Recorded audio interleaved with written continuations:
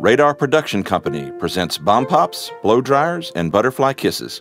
A journey of healing, a story of hope. Written and read by the author, Angelia Waite. A week after the burial, I realized I had not only lost a son, something else had shifted in my life. My role within the family had changed. As a mother of little ones, you are mommy.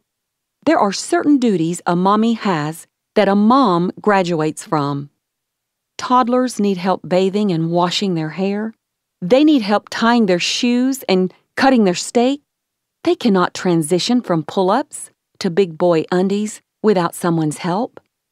With Ramsey being 3.5 years old, I was certain this transition to momhood would not take place for another 4 years. But suddenly, and against my will, I was in this new place.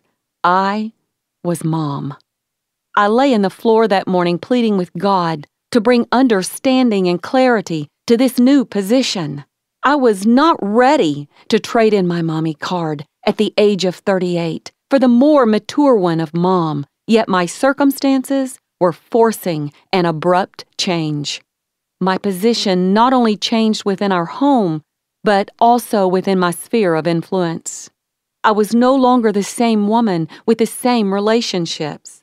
My friends were afraid of what to say, how to act, and how to comfort me.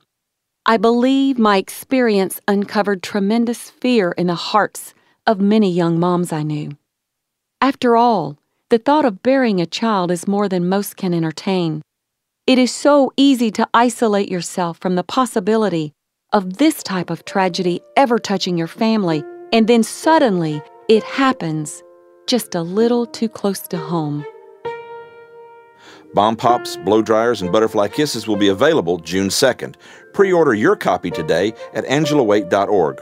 Proceeds from this project to fund Ramsey's rescue.